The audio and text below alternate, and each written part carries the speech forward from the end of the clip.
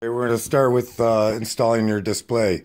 He only weighs 80 pounds, so one person can move him to where your wall is. You just want to get to where the regular location of where you want it.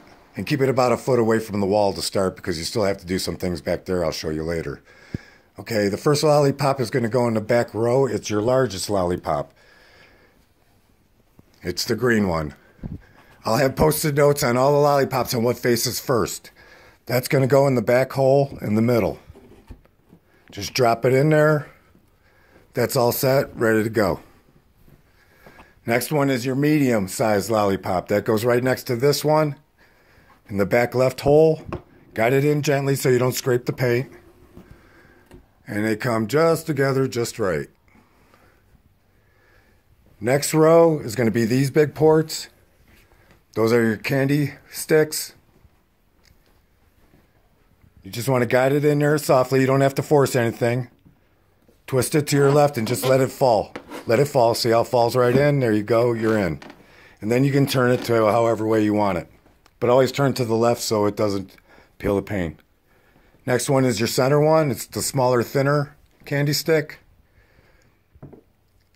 Same technique. Just let it fall in the hole gently. Turn it. You're in.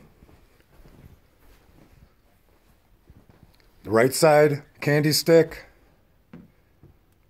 Gently fall it in. Twist it back and forth a little bit. And that's in. Now you have the back and middle rows. Next one is your cone. It's important that you do it in this order so they all fit. Now you might rub back here a little bit. Just gently guide it in.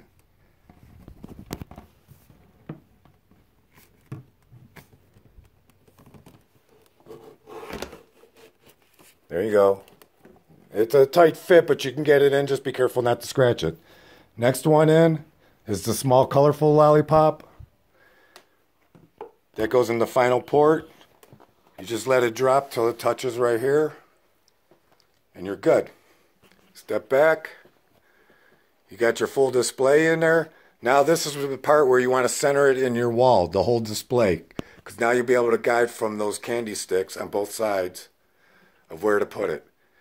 Okay, after you slide it back to the wall and you have it in your spot, you see these brackets back here?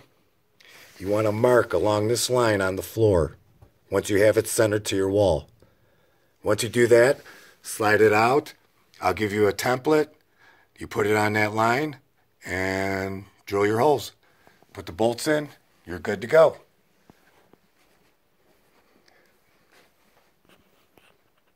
Hope you like it.